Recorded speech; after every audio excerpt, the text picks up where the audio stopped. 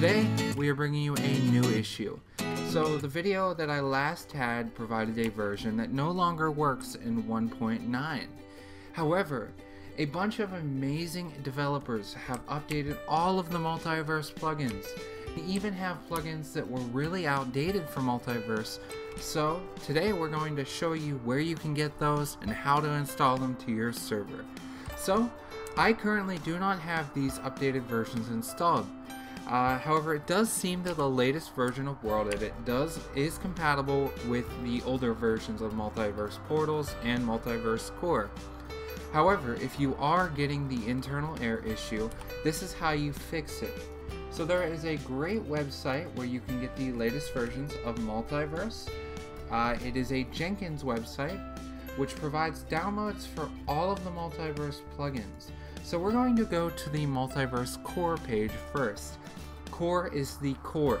It is the thing you need on your server for all the other Multiverse plugins to work. I'm sure most of the Multiverse plugins are compatible with multi-world. However, I highly recommend Multiverse Core over any other world plugin out there.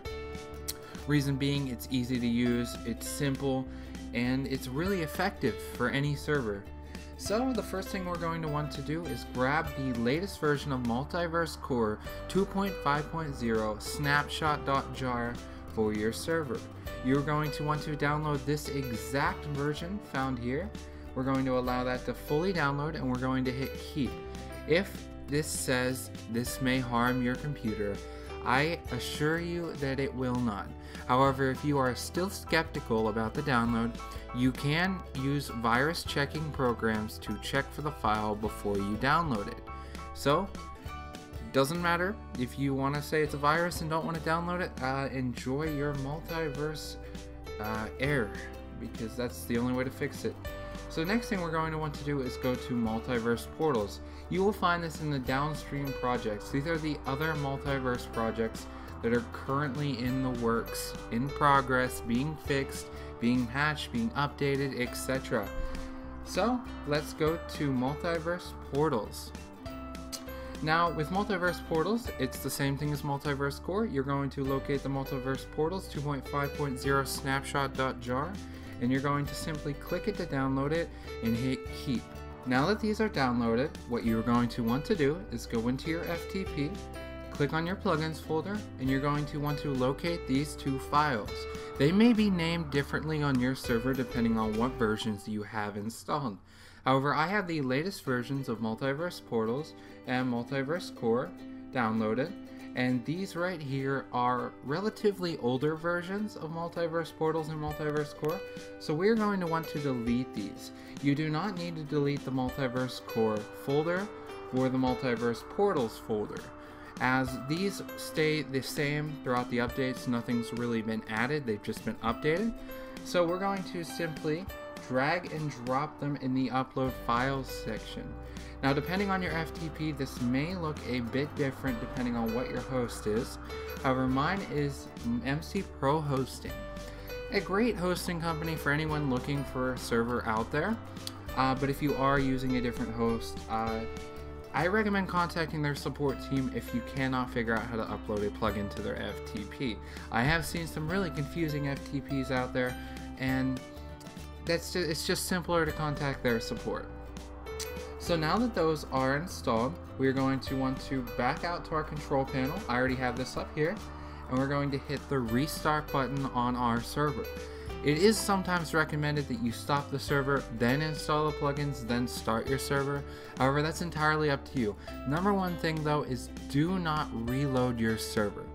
Reloading your server does not install the plugins, and in some cases can corrupt plugins, can corrupt worlds, and can corrupt files. And just overall, it's not a good thing. And reloading your server can potentially crash it. Imagine this.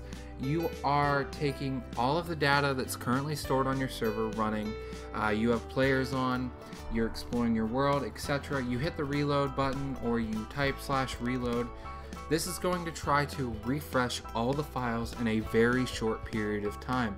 It's going to unload and reload all those files, and most of the time your server isn't going to be able to handle it and it will crash. This crashing is what causes corruption, and we do not want that.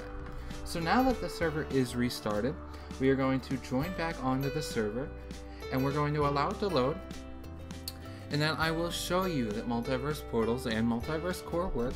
This is a 1.9.4 server. I believe we can find that by typing /version or /ver for short, and you will see I'm running Spigot 1.9.4. So now we're going to go into game mode creative. We're going to fly up, and let's create a portal.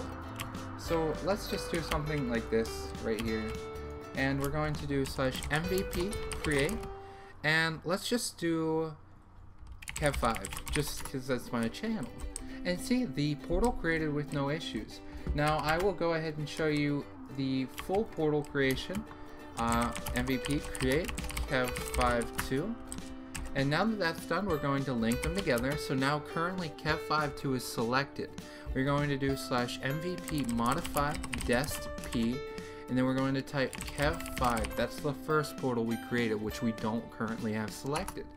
Now, whenever I step through Kev5.2, it'll take me to Kev5. Now we are going to do MVP select Kev5, and we're going to do the same thing except MVP modify dest-p Kev5.2. And now both portals are linked together. You go through one, it takes you to the other, and yeah, this can be a very glitchy mess if you try to do this at the same time. So let it snow. I hope you guys enjoy this video. If you're new and you enjoy my content, go ahead and subscribe. I really appreciate it. It greatly helps me out. We're on the road to 2,500 subscribers, and I really appreciate you guys. I know I've been inactive lately, and I do apologize for that. It's more of a thing where I haven't had the full drive to do YouTube in quite a while. However, I still enjoy producing content every once in a while to help you guys out. I may start getting into full-blown content creating soon. I really want to create content on video games that I have been playing for a while, but I have not really recorded anything for. Games such as Destiny. I don't know about Call of Duty games. I really haven't been into them since Modern Warfare 3, so we'll have to see about that. And possibly like Rocket League and other games. I think it would be a load of fun, even playing with some of you guys, some of my viewers. I would not mind that at all. I really enjoy just creating content on YouTube whenever I have the time, and I love the comments that I get. I love the likes and everything. Everything about YouTube is amazing. And one of the biggest things that I've seen is the drama. I do not plan on ever getting into any YouTube drama. Now, I say that now, and maybe 10 years down the line, I have like maybe a couple 100,000 subscribers. Who knows what could happen you know, between now and then. That may never happen to begin with, but I am dragging on. I hope you guys enjoyed this video. If you have any suggestions for any other plugin ideas or content in general you may like, please leave it in the comment section below. Have a wonderful day, guys and girls.